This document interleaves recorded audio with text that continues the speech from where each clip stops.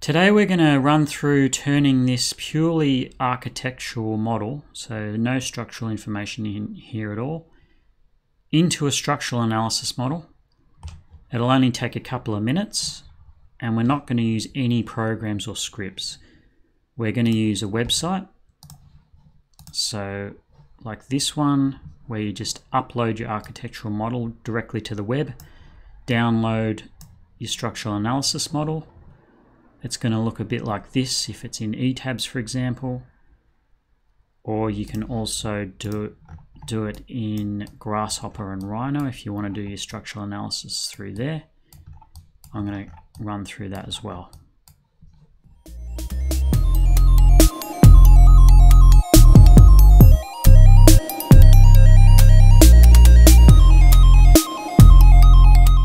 Okay, so we're starting off with a Revit architectural project.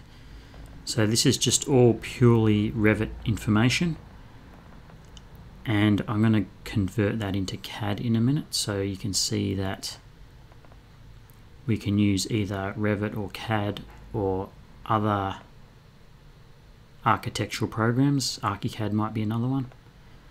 So I'm just taking out the landscaping because we don't need that.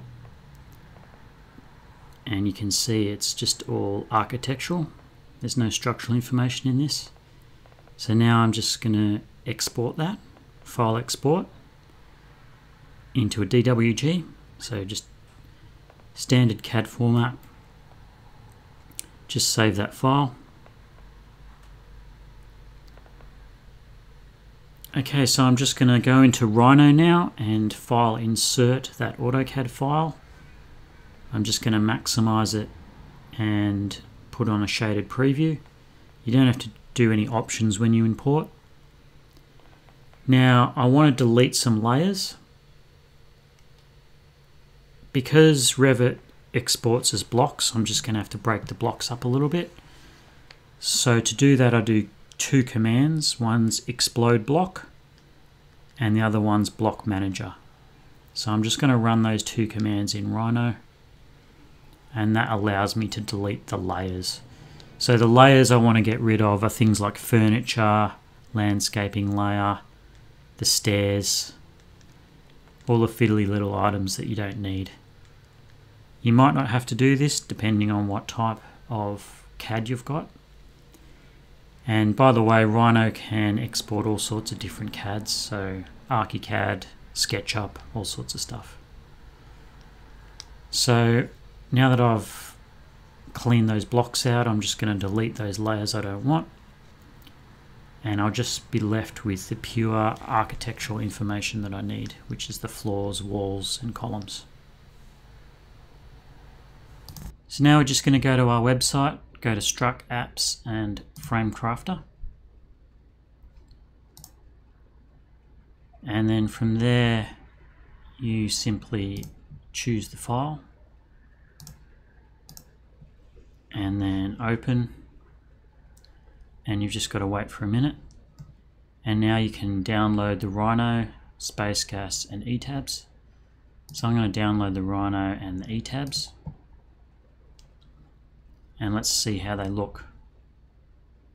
Okay, in ETABS I'm going to go File, Import, ETABS E2K file. Find that file that we saved from our web page and open it up, and there you've got your ETABS file. It's got all the information that we got from our web page, and that's come from the conversion from AutoCAD. I'm just running a file checker to see if there's any errors. There's no errors. And now I'm going to analyze the file. You have to save it to your hard drive to let it analyze. Okay, it's working away. And once that's analyzed, you'll see that it's meshed out all the floors. You can see the mesh there, and it's got a bit of a deflection on all the floors as well. So that proves that it's running okay in ETABS. Deflection's not much because there's no loads. So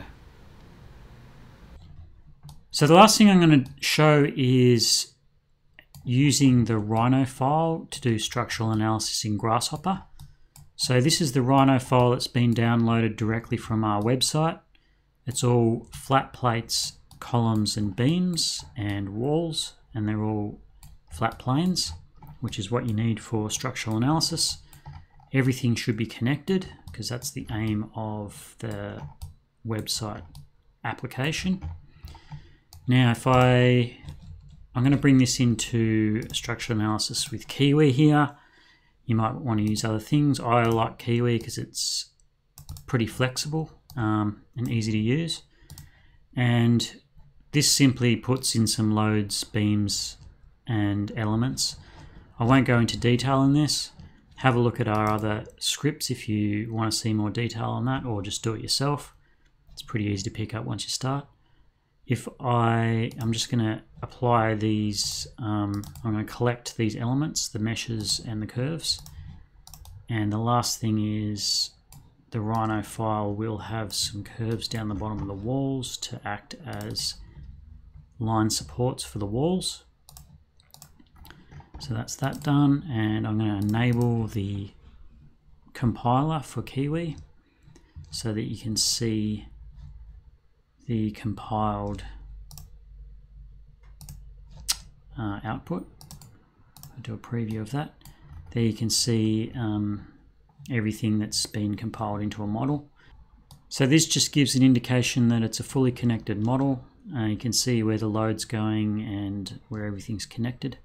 I'll just turn that off because we don't really need that information. But we can have a look at some of the moments once it's run. So here, for example, that cantilevered balcony is causing some moments there. There's something up here, probably the framing can be done better. It's carrying the slab across there. Likewise, there's probably something that can be done better here. So yeah, this is a starting point. The model's running, everything's working. From now on, it's up to the structural engineer to do some more work on it. Let's have a look at the deflected shape. Oh yeah, you can see here that that slab there is deflecting quite a lot. So there's obviously some framing that can be done a lot better up the top there. In fact, all of those floors, those 3 floors there, the rest of it's holding up a lot better than that particular area. So yeah, like I said, you've got the model running, and now you can start playing around with it and seeing what the best way to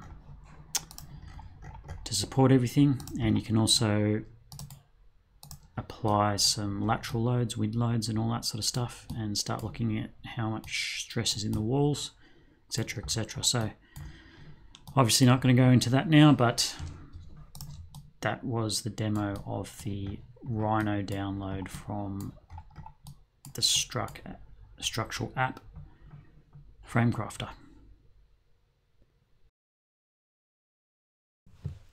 Thanks for watching this structured parametrics video. Leave a like or subscribe if you found this useful, and we'll see you in the next one.